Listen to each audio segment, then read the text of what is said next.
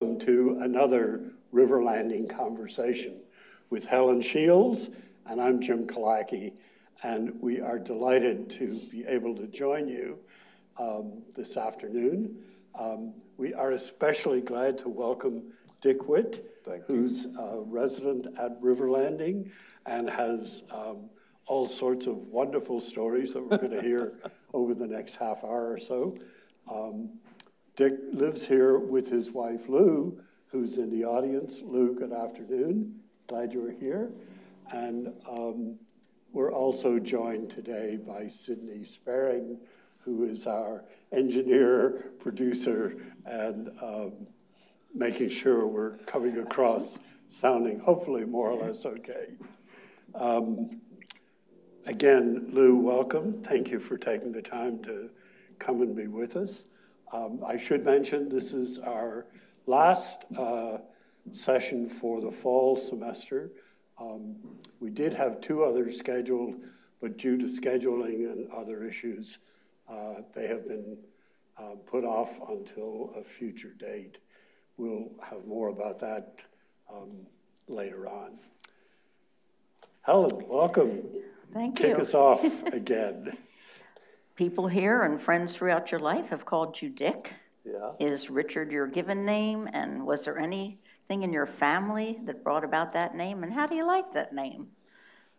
My given name is Dickey, D-I-C-K-E-Y, middle name Wayne.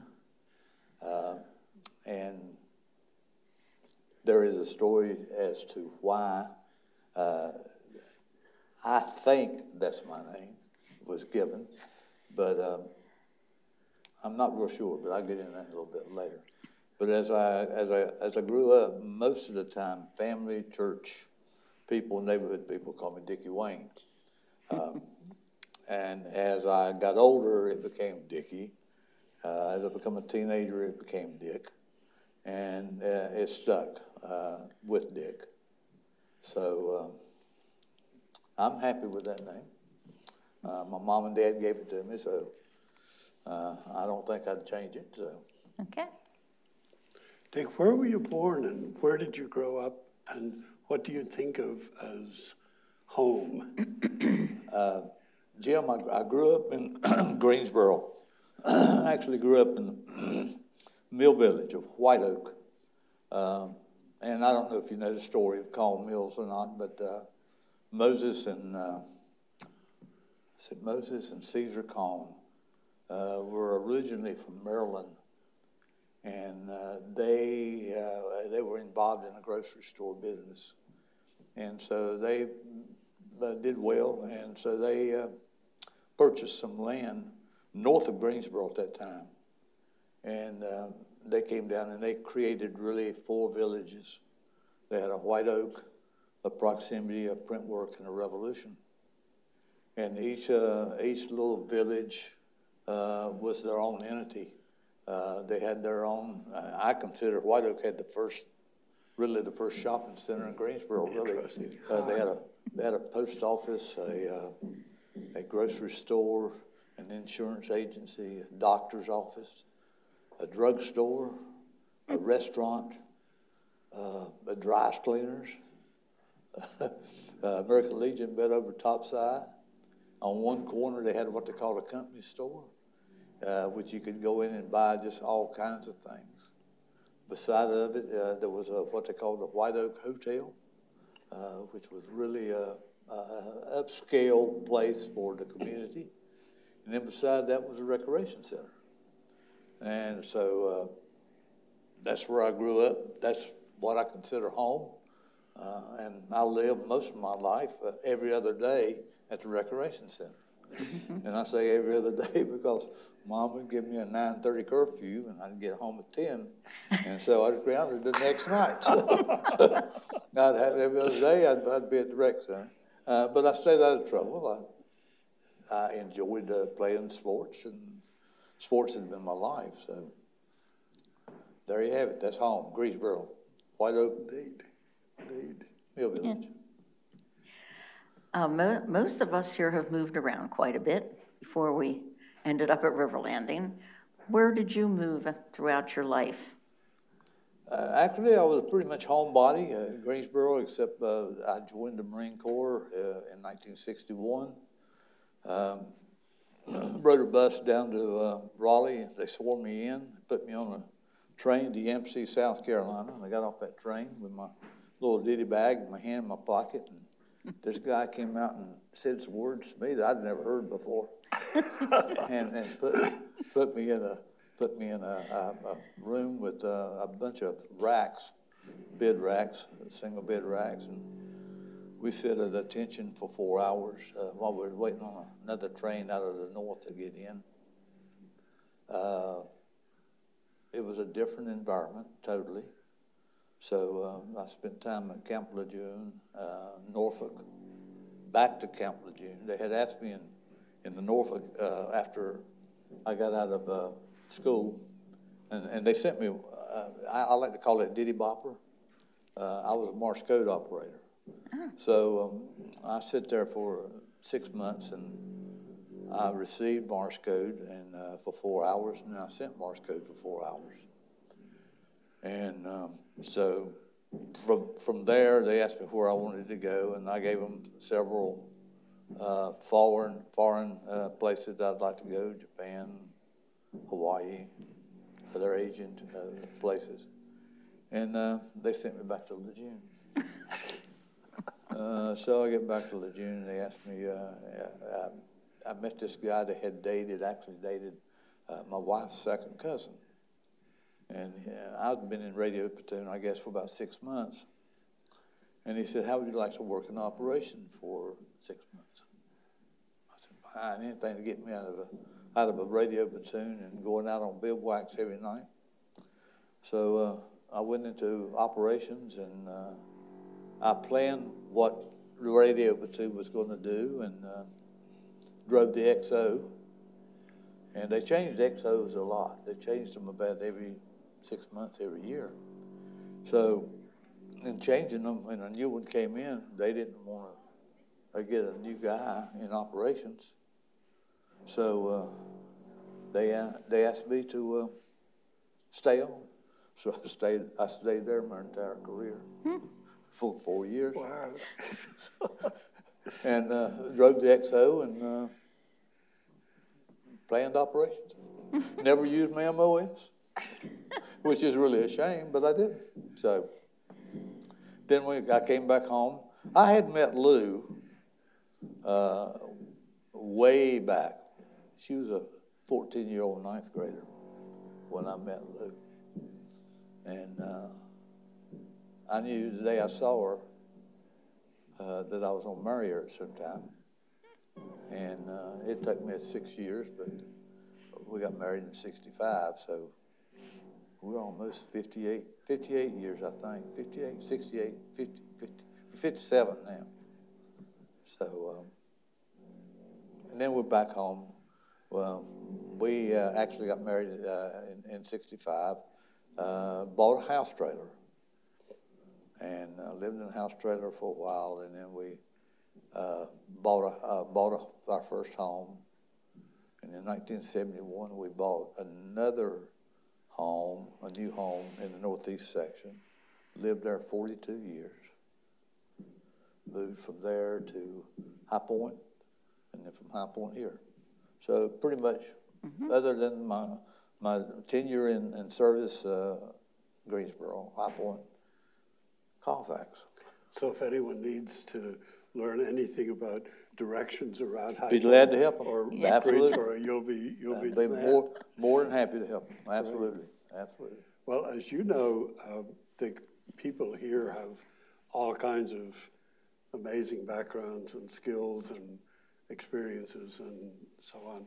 Tell us a little bit about your work life and your sort of hobby life as you came out of the Marines and got, as we used to say when I was in the Army, life after the Army. Yeah, life after. Well, while I was in service, I took some classes at East Carolina, which was on-campus type classes. And I knew when I went in service, quite frankly, I went in service because I had no clue what I wanted to do with my life. I really didn't. I was not a very good high school student, quite frankly. And the less I could get by with, the better off I felt about it. That's just, that was the name of the game. So I went in service, and I got out, and I still wasn't real sure. And Lou and I got married, and I got a job with the city as a magistrate. I issued warrants. Magistrate, warrant deputy. I worked with the police department, and somebody would come in and wanted to get a warrant. They'd come see me, and I would issue the warrant. Then I decided, no, I didn't really want to do that alone. That wasn't me. And so I entered 1968. I had taken some night courses at Guilford College. And so in 1968, I decided, along with Lou, that it was time for me to get serious about an education. So I went to Guilford year-round for 3 years and got my degree in health and physical education and sports. And during that time, I took some classes that, haven't been out of school for a long time. And I met this guy in biology, a really, really great guy that lived pretty much in the area that we lived.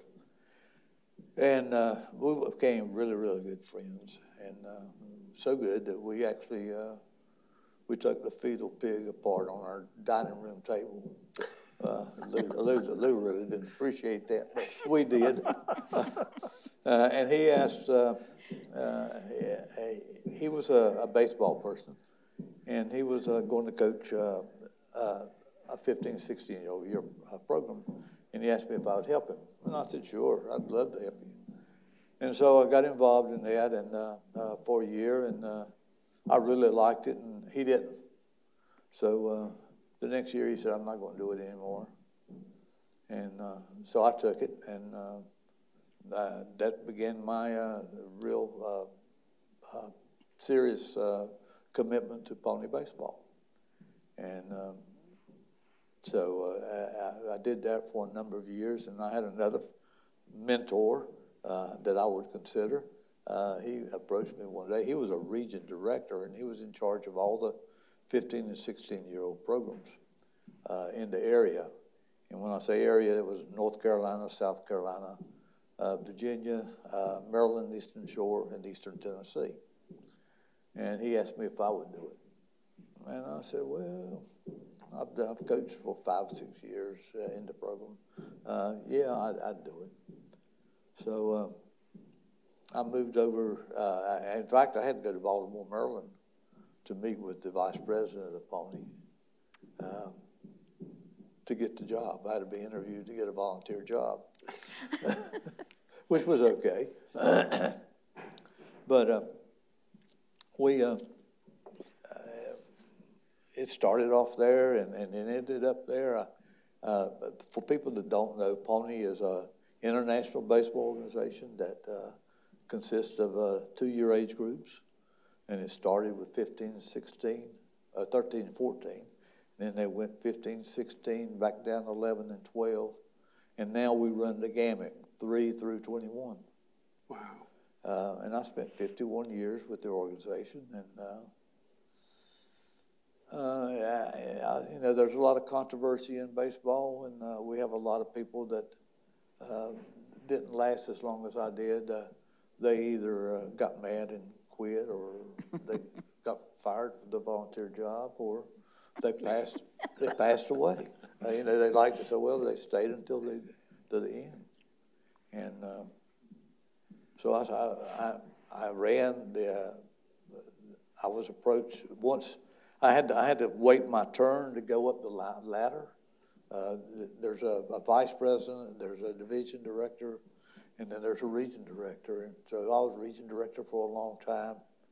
And the vice president retired, and my division director moved up. So I moved up to the division director. I ran the Pony World Series for 17 years. as a tournament director. The countless hours that you spend on the phone and recruiting teams and having meetings with your subordinates, if you want to call them that, or I just call them people I work with, takes an enormous amount of time.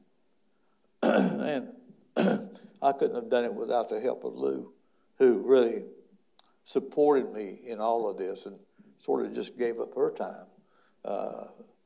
I can't tell you the ball games that she sat through.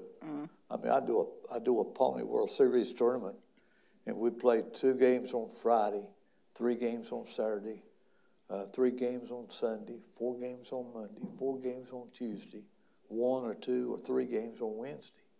And she sits through every one of those games. Could I have done it without my responsibility? I don't think so. but she did. But that was an important part of my life, 51 years of volunteering with Pony. But another part of my hobbies and what I enjoyed doing when I was at Guilford, I met this guy that I had gone to church with. I grew up Baptist, and when Lou and I got married, I became Presbyterian. And so I'm the black sheep of my family, which is that's okay. That's okay. But this guy that worked for WCOG Radio, he did all the Guilford basketball and football games. And so he was looking for someone to do the statistics for him. And so he approached me and asked me if I would do it. And I said, absolutely. So we got involved, Lou and I. Again, she followed around with me.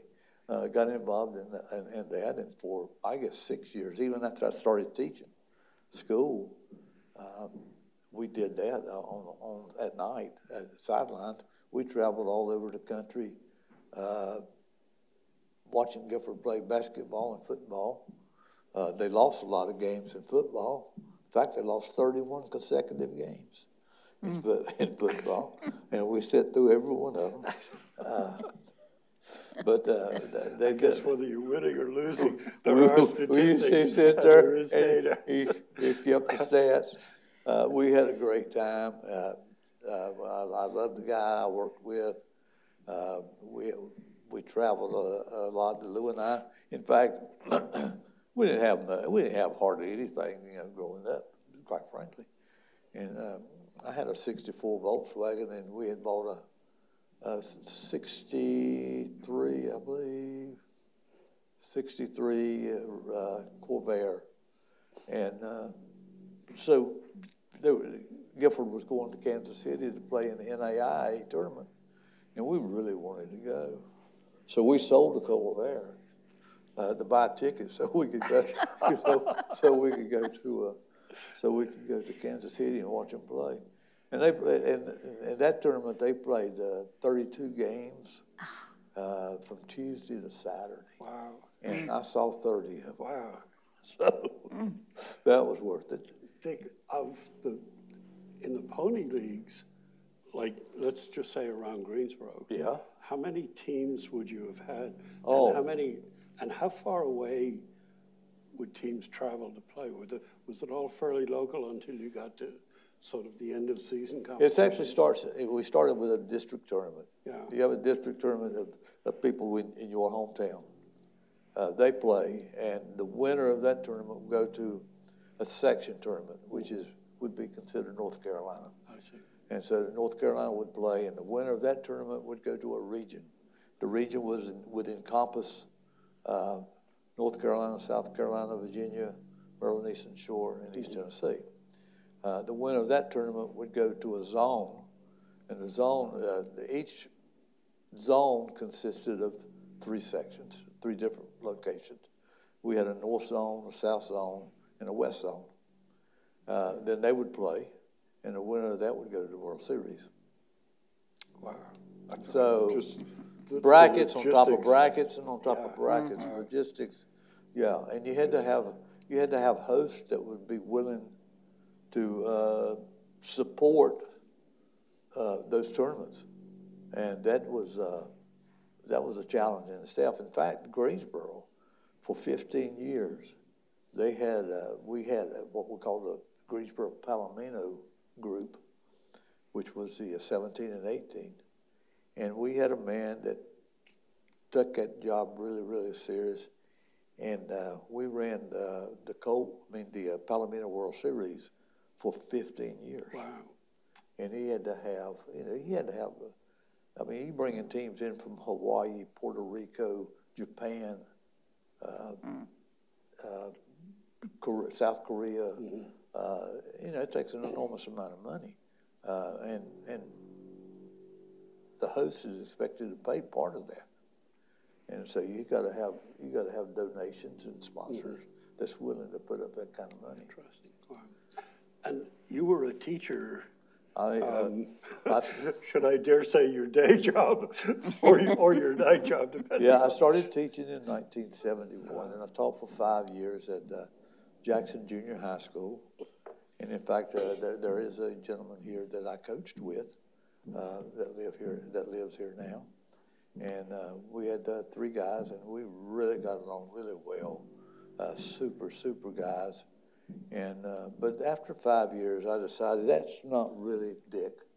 I wasn't happy. I was spending a lot of time at school, not only in sports, but also working for the city at night, where they played their basketball leagues at Jackson. And so I'd go in at 6:30 in the morning and get home at 12 o'clock at night. And that just got a little bit much.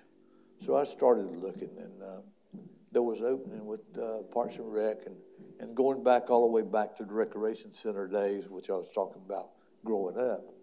I had a real mentor that always looked after me and took care of me. And when I first started teaching, during the summer times, it was 9 months a year. So during the summer, I had to find a job. So he had me running his playground program. And in those days, we had 50 supervised playgrounds in Greensboro. 50, an enormous amount of playgrounds. And had 2 people working at every playground. And so that kept me pretty busy during the summertime.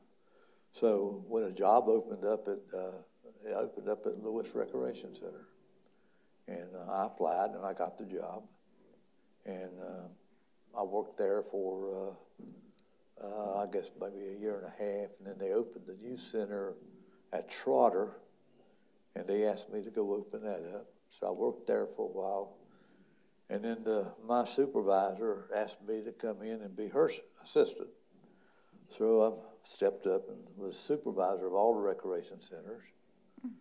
And then in the early 80s, I guess, they made changes, and they needed an athletic director, so I moved over to athletics. And so all of this was in connection with my pony, and which was permissible, and they supported it, so I was able to stay with that. And then I ended up, I created a safety program for Parks and Rec, pesticide, playground equipment, defensive driving. I taught defensive driving for 5 or 6 years, but quite frankly, probably could offer one here, and it would probably go over because I've seen a lot of people driving around here. They avoid stop signs, and our speed limit signs, I think, should be moved a little bit. I think they're in the wrong positions. So that's just a personal opinion. But anyway, so after 33 years, I retired from the city in 1998, but I stayed with Pony until 2018. Wow. So then I hung it all up. That, along with what we did in our church, we went on mission trips. I taught Sunday school class. I was a clerk of session for probably 30 years. We had a full life. Sounds like it, yes. In your spare time, did you ever listen to music? And what is your favorite kind of music, or do you have a favorite song? Favorite songs, I have many. Music, I like all music, but my heart belongs to classic country. I mean, that's the music I grew up with. I grew up with a lot of rock and roll. Lou and I were privileged to actually see Elvis 3 times in Greensboro. Not a lot of people were able to do that. But and then, as we were talking beforehand, I met this guy on 297 on Saturday night, Daniel O'Donnell, and I really like his music. So I like all kinds of music, and it just depends. We play all kinds of music when we travel. So, at the risk of sounding a little ethnically biased, Mr. O'Donnell is one of the foremost Irish tenors now, and so I've just been introduced to 297. He is very good. He is very good. Every Saturday night. Every Saturday night, yeah. Wow. Dick, you've told us a rich background. Is there anything that, as people who know you or people are getting to know you here at River Landing, might not know about you or might not just sort of guess about you that you might want to share? Jim, I really think we covered it all. If there's anything like that, we probably need to be done one-on-one.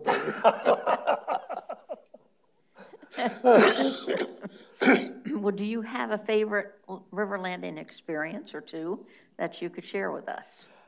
Well, yeah, I think a couple of things. One, Statler Brothers did a song years ago called "Small, Small World." And I can't believe how small this world is, because you meet people here and there's a connection somewhere down the road. And to me, it's absolutely amazing that you meet people that you connect with way back and didn't know it. So that's I would say that's one thing. The other thing is how much people here like candy. Well, you know, I call bingo once a month, every fifth time. Lou and I call, and of course we come and support the other callers, and people are mad about winning a bar candy. It's amazing. So, other than that, I think that covers pretty much it. People need to come to bingo, that's all. Have a good time. Dick, if the details were taken care of, who are 3 people in all of time, or 4 people or 2, that you might like to sit and have a visit with or a meal with? Well, in thinking about that, and I did think about that, I think I'd like to go back and have a meal with my dad. My dad talked very little about his life with me or anybody. And my dad had lost 2 brothers by the time he was 22. He lost one. He had one brother that was 3 years older than he, and he died of a ruptured appendix at 16. And he had another brother killed in Italy in July '44. That's where I think my name comes from. His name was actually Irvin Cletus, and my dad had sent him a letter, and it came back because Cletus had gotten killed before the letter had gotten there. And so my aunt had a copy of that, that letter, and she was going through, she didn't know she had it. This is about 5 years ago, 5, 6 years ago. And she called me one day. She said, I've got a letter you need to have. And so I got the letter, and in the letter, Dad called Cletus, he called him Dick about 7 or 8 times. And I finished the letter, and I'm talking to my aunt, and I said, did other people call Cletus Dick? She said, oh, yeah, everybody called him Dick. And so I'm assuming that that's where my name came from. So Dad and Cletus are 2, but I'm going to throw a curve. I would like to come back to 50 years. I have someone that I consider our godson, who just entered Frost Music School at the University of Florida. And he's going to be a jazz musician, and he is so talented. So I'd like to come back in about 50 years and have a meal with him and talk with him about his life. How neat. So that's just off the top of my head. Good.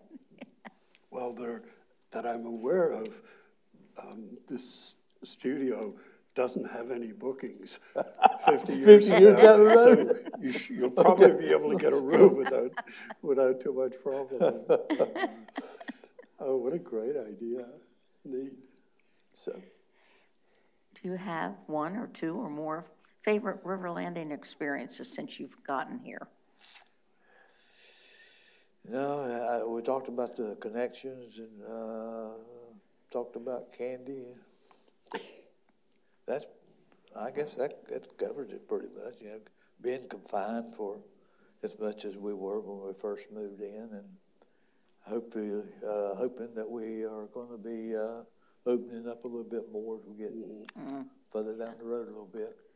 But meeting the people and the friendliness of the people, I think, is you never meet a stranger. I mean, you know, everybody is so open, and so that's I think as you get older, you don't realize that you're going to be able to meet the people that you meet and become friends with them like you do. So from that standpoint, that's the biggest thing, I think. Did you know much about River Landing, given that you're local, before you came here? Oh, yeah. Oh, yeah. There was never any doubt. Yeah, once we decided that, you know, Lou and I have no natural children. So we consider everybody that we ever taught or had in Sunday school or anything, the coach, they're mine. So if somebody asks me how many kids I got, I say 3,000, 4,000. So, and I'm being honest. I've got people, I got friends on Facebook now that I taught in junior high school in 1971. Wow. So I feel very honored to have that. But no. And finally, are there any questions that you thought about before we started the conversation that haven't come up or that you expected to either address or be asked? No, I think you've covered the gamut. So.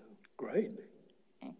Well, thank you so much. You're welcome. Thank you guys for having having me. Thank you. I enjoyed it, and what an amazing, 3,000 or more legacies that you've helped create with love my kids. With kids all over the country, and I suspect in other parts of the world too. Yep. With teams from overseas. Yeah, I have friends from all over the world. Absolutely. Great. Well, this has been a terrific addition to our conversation series. Well, thank you, Jim.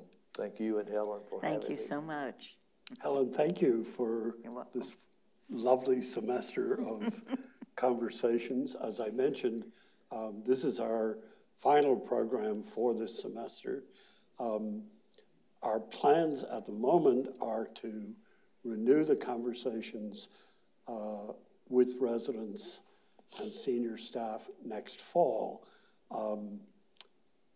There are brewing conversations, let's say, about some surprises that we may be able to land with in the spring. And as they emerge, you will get to hear more about those. In the meantime, thank you. Thank you to Sydney. Thank you to Brian, who's away for this session, but for the two of them for getting us on the air every week in a timely fashion and an audible fashion, which wasn't always the case in our first year or two. But this has been a lovely series. And again, thank you to those of you who've watched, and to those of you who've taken the time to let us know how we're doing. It's always been very gratifying to have either a note or a hallway conversation about an opinion, a suggestion, or a compliment. So with that, we bid you good afternoon and enjoy the rest of 2021. Absolutely. Thank you.